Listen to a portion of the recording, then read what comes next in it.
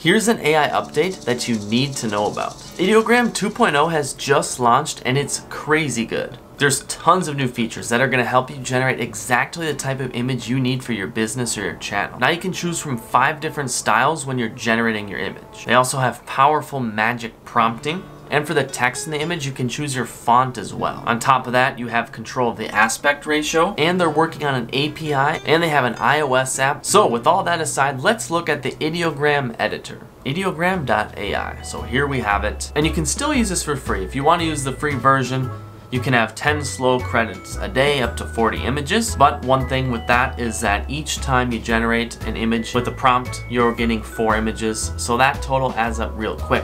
But if you just want to try it out and see it for yourself, then use the free version. So heading over to the editor, let's say we want to create a logo. So a logo of a plumbing company. We're gonna just keep it a little vague, and you can see here we got the magic prompt. We're gonna turn that on.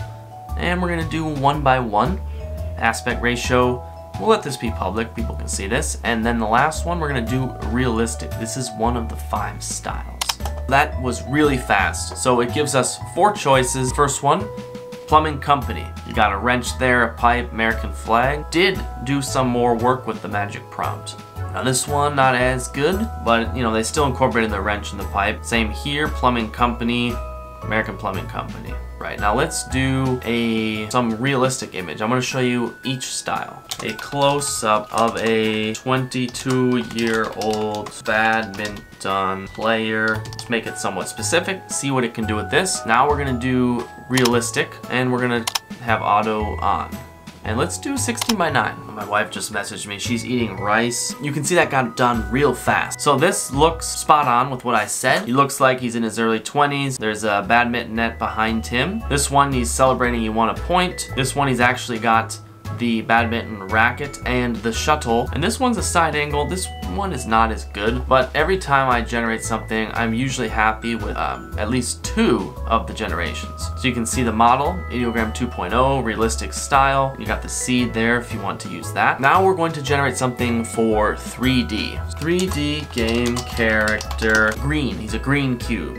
His name is Cubo. And the color palette, I want this to be jungle. This is a jungle game, so we're gonna be a little more specific. We got 4 options here. We got the first one. He definitely is a green cube. They made him look exactly what I wanted to look like, and even threw in the apples. These are green apples, and then these are red apples. So I'm overall pretty happy with this. If you are trying to make a video game and this is part of your character concept art, help you get some ideas, I think this will work pretty good. What I like about Ideogram so far is it does not deviate too much from what you tell it to do. Now we're going to generate an anime character.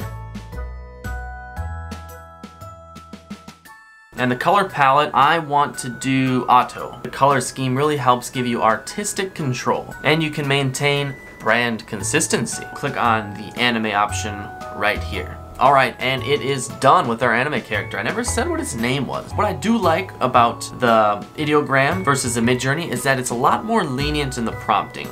In Midjourney, you kind of have to know what you're asking it, but with this, with the magic prompt, it kind of helps you, especially for a beginner. Here you can see he's strong.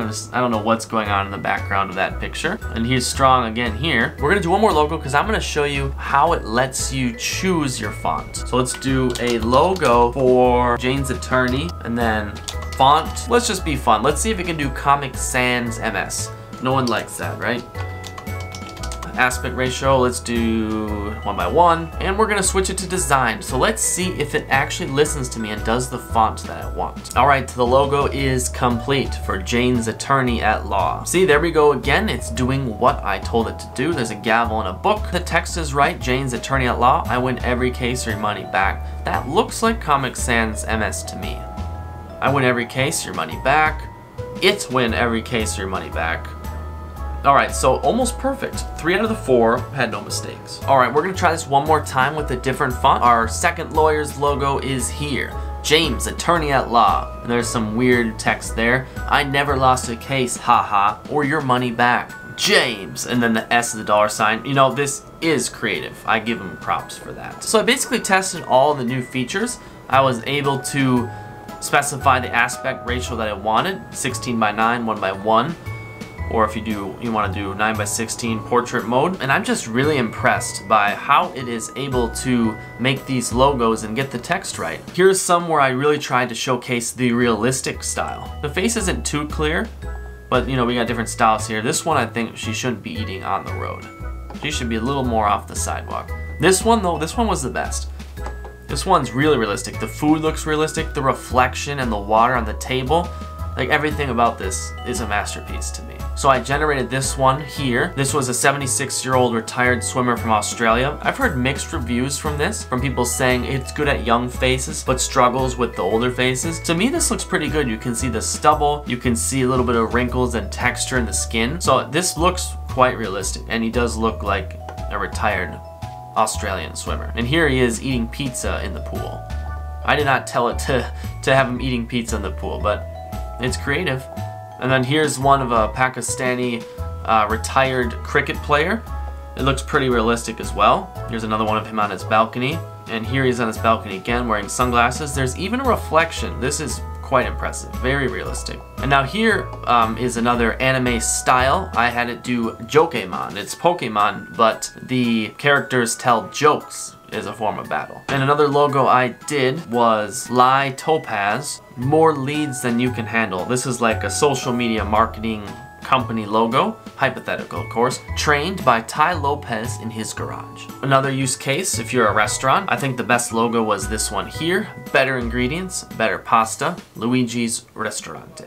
And there's a brick oven in the logo. I told it to show the benefits of regenerative farming in a diagram infographic. So, you know, when you tell it to do a lot of words, maybe it could get overwhelmed a little bit. So some of this stuff, it doesn't make any sense, but the image still looks pretty good. Let's see, soil health, water health, biodiversity, farmer income. So this one almost makes a little more sense. How to go fishing. This one's good, pretty good. Casting a line. And the thing is, I didn't tell it what to say. When you tell it exactly what words you want, it seems to do it pretty well.